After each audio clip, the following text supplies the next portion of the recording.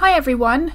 In today's video I'm going to be showing you how to draw realistic fur in graphite. Now this is going to focus predominantly on how to draw black shiny fur because this is a black Labrador portrait that I did a couple of years ago. Throughout this video I'm going to be showing you my must-have graphite supplies, starting off with the graphite powder, which is my absolute favourite technique for applying that base layer, and that's exactly what I'm doing here. My preferred way of applying that graphite to my paper is either using a blending stump, or here I'm using an eye makeup applicator. You can also use these soft tools which are intended for pastels, but they are far more expensive and I find these eye makeup applicators do exactly the same job.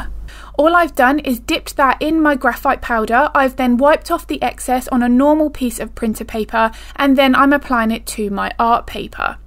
Now you can see here that there are a couple of occasions where the layer looks a little darker, and all that is I've just applied a second layer. Here in the corner are the two brands of graphite powder that I have purchased. Now I do like to have two options. I've got a lighter one which is about a HB, and then I've got also something that's similar to a 6B. So here when I do want to work on dark fur I will be using more of the darker graphite powder to get a slightly darker base layer, but you can also make your own. Now all I've got here is a piece of 320 grit sandpaper, just taped it down here to my desk, and then I've got a normal graphite, this 6B lead. Now this works really well for graphite powder, and of course here it works perfectly well for your dark details as well. But let's say you just need to get some graphite powder that's a little bit darker than the stuff that you might have. All I would recommend is to actually sand down some of your graphite. You can see here, because it's such a soft lead, you're getting quite a lot of graphite and not using much of your pencil at all. Now the really good thing about this technique is if you go with small round circular movements as I am here, you're not having to actually ruin the pencil itself. You're just sharpening it to get a nice finer point. But look at all the graphite powder that you have now got. So this technique here works really well, but I would make sure that you always go in small circular movements, and if you look at the writing on this lead, it's always shifting back and forth, rolling between my fingers. What this is doing is keeping that really nice point so that I don't then have to waste time resharpening this.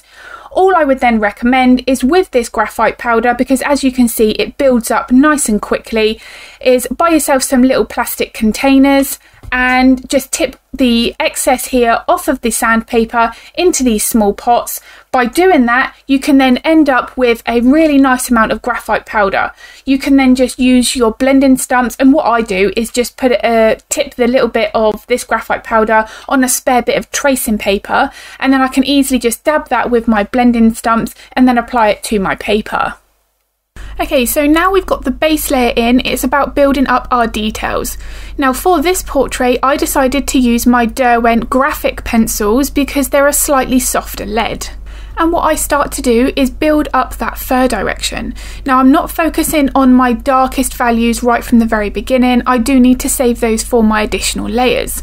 But what I am doing is starting off with something like a HB and building up from there. So I'll then progress up to a 2B, then a 4B and a 6B and so on until I get the right level of contrast.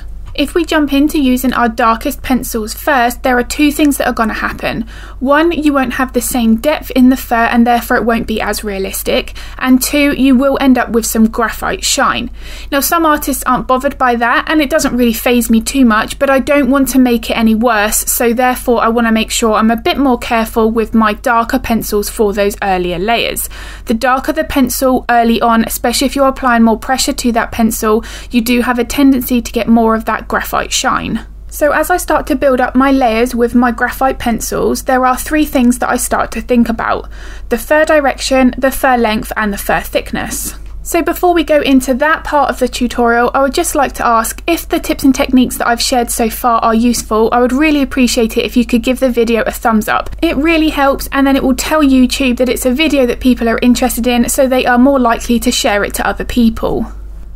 Okay, so onto that fur direction. So you can see with this eye makeup applicator that I have still dragged that over in following that fur direction that I can see in that reference photo.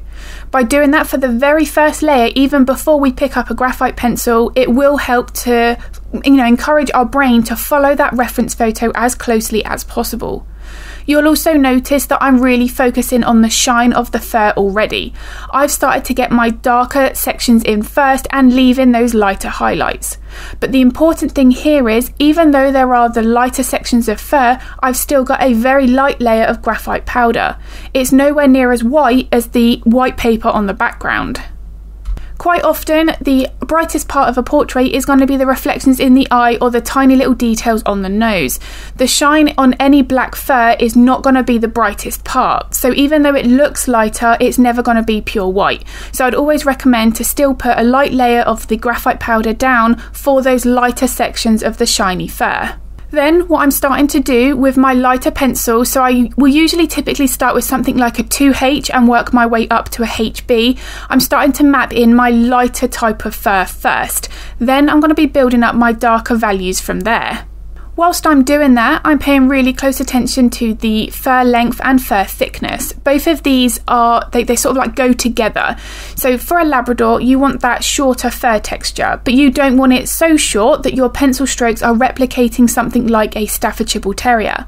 A Labrador has got a slightly longer fur coat than that, but again, you don't then want to be making the pencil strokes too long and they end up with a texture like a Golden Retriever or a German Shepherd.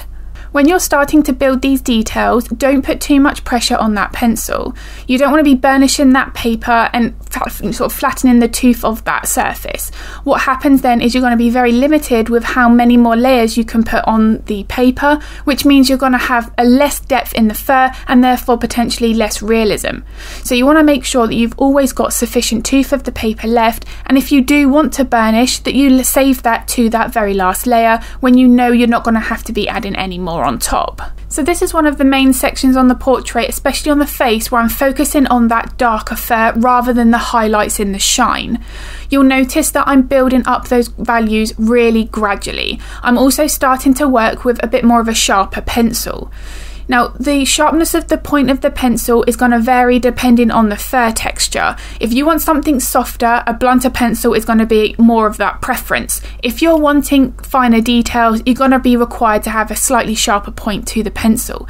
But never do I really work with something that is super sharp. I still want there to be a slight curve at the end. That's just going to help to soften out the very edges of that detail rather than making them look more like indentations. So when I'm moving the pencil here, building up this darker fur, I am always looking back at my reference photo. At this time, I'll be spending more time looking at that reference photo than I will the drawing, just to make sure that I've got the fur direction here accurate. Now, the fur direction should be accurate with any part of the portrait, but on the side of the face here, I think it's more noticeable when it's incorrect. When I first started doing pet portraits, I had a tendency of making the fur here very flat, whereas at the moment you can see it's starting to curve over the top of the eye and then down towards the lower right corner. What I used to do is actually have it coming around the eye and then travelling more across to the right side of the paper, not down towards the lower corner. What happens then is you actually make the animal's face appear very wide because you don't have that curve. The fur direction is crucial. And then the same will happen if you go with the other way. So if, let's say, you slope that fur down too much and it's more down towards the lower edge of the paper, then you're going to make the animal's face look very narrow. And this is also very apparent on the bridge of the nose. There is a lot of fur direction changes here, so I want to make sure that I'm focusing on very small areas and that I'm getting each area accurate. Notice how it is a very exaggerated change of direction right on the middle of the nose. This here is because this lovely Labrador had like a ridge in the fur. It's very unique to her, so I wanted to make sure that I got that accurate. I am using here my Tombow Mono Eraser. It's a really nice eraser to work with because it's a very narrow rubber, so you're able to then get nice fine lines. I'm using that to remove some of that graphite and then add what looks like lighter pencil strokes, but all I'm doing is subtracting that graphite from the paper. This technique with working with adding your details with your pencils and then removing them with the eraser is a really good technique of building more depth within your fur, regardless of the colour of the animal that you're working on. Now that we're gradually getting more of her face in the portrait, you can see that I've got a nice variety of the fur length with those pencil strokes. The fur on the top of the head looks slightly longer than the fur on the bridge of the nose and below the eyes. This is really going to help with that fur texture. Then, as I start to work down towards the nose, look at how the pencil strokes start to get slightly shorter, but it's a gradual transition. When I start to work with those details that are very close to the top of the nose, they're barely 1 or 2 millimeters long. In some cases, depending on the subject that you're drawing, you might actually only have to draw dots there to indicate the fur texture rather than individual lines. Now, something this portrait is demonstrating very clearly is that I like to work in small sections. The only reason why I'm mapping in this entire base layer for the ear is because the shine in the ear was very transitional. So the highlights and the shadows were a bit more of a larger area compared to under the eye, for instance. All of those shadows and highlights were smaller, whereas on the ear, because it's a larger surface area, I wanted to make sure that I had my nice transitions from my lights and my darks and that there wasn't any harsh start and stop points. Now, when you're working on the shine of a coat, regardless of the colour of the animal, you are going to want to make sure that you don't have those harsh start and stop points, because it's going to be very hard to then overlap those subtle details that transition from those lights and darks. However, the principles are the same as what's been shown throughout this tutorial. I'm focusing on the fur length, fur direction and fur thickness. Notice though, over these lighter areas that I'm currently working on, the details do not look as dark, and that's because I'm intentionally now using lighter pencils like the 2H, the H and the HB. Although I did do the base layer as one layer at a time, notice now that I'm working with those details and my pencils, I'm still now focusing on only a couple of square inches at one time. I do think this is really important, especially when you're working on an ear like this. The ears are going to have many structures that are going to create some bumps, and they're also going to create some dips. I want to make sure that I've replicated that, and that's all going to happen with that fur direction. And I do know that I'm very guilty of the fact that if I work in whole set layers, so if I was to do one solid layer of detail and then the next darker layer and again and so on, I know that I would potentially miss out these changes of direction. What then happens is the ear will look flatter, so I really want to avoid that. So as we are progressing through this, the one thing that I want to really mention and really emphasize is the importance of the contrast. Now, this is something that I talk a lot about on every single YouTube tutorial, regardless of the medium. And this is more apparent when I'm working on a black animal, so any type of black fur. One of the most common mistakes is that we're worried about going too dark in case we can't lighten it back up again, and I do totally understand that, but the problem with that is you will end up with a dog that looks grey rather than black, so ultimately it won't look like that person's pet, which of course is really not what we want. So we have to make sure that we are building up our darker values and that the contrast is good. Now, this was exaggerated slightly with this Labrador because she had such a strong shine on the coat. So they're very, there's a nice variation of her highlights and the shadows. But that was why I really focused on it for this portrait, because if I didn't get that right, it just really wouldn't have done the portrait and the reference photo any justice at all. However, as you've seen with this layering process, I have worked from light to dark. I haven't put my darkest pencils down first and then tried erasing my lighter details on top. That does become very stressful and it's very frustrating. There are only going to be so much of that graphite that you're going to have to be able to remove. You're not ever going to be able to get it back to the white paper that it was before. So I do always like to err on the side of caution, and I put in my lighter colours first and then I build up those darker pencils. So as I'm just going to continue this layering process on the ear, I just want to speak about paper. Now, this again is something that's really important. The paper can be a real deal breaker. You might be struggling with any medium and it might not be the techniques that you're using. It could just be that the paper won't allow for those techniques and the effect that you're trying to create. I have tried many different papers, and the one that I have preferred and that I've stuck to for the last few years for my graphite pieces is the Strathmore. Now, I use the Bristol Vellum or the Smooth, it depends on the portrait that I'm after. For this, I used the Vellum. The reason being, it's still got a little bit of texture, so it does grip the graphite pigment, but it's not too textured where you can then see the little bumps and tooth of the paper through your details. If the paper is too textured and it does have too much tooth, you will struggle to fit all of that graphite in those little dips and little valleys of the paper. So I do want something that's a little bit in between. Now also what can happen if you're working on something like a cold pressed watercolour paper that's very textured, your details will then look like they've got little bumps in them. They won't look like smoother lines. So again, that's something for me personally that I don't like to see in my artwork, which is why I go with a smoother option. However, that being said, the paper choice is all going to be just unique to that artist. You know, there's no right or wrong answer. Like with any art supplies, there's no right or wrong technique. As long as you're creating the art that you're happy with, that is the main thing. But if you do find that the details are not as smooth and you are getting that grainy appearance through the paper showing through with that graphite, then it might be because you're working with a paper that's a little bit too rough. The next trickier section of any dog portrait is the muzzle. Now the fur direction, again like on the bridge of the nose, can shift and change in many directions. It's going to depend massively on the breed. But for a Labrador, it's a little bit more uniformed and followed more of a structure. You still want to make sure though that each detail you draw has a slight curve to it. You'll notice if you look here at the face, there's not one detail that is straight from the start of the pencil stroke to the end. The middle section of each stroke still has a slight curve.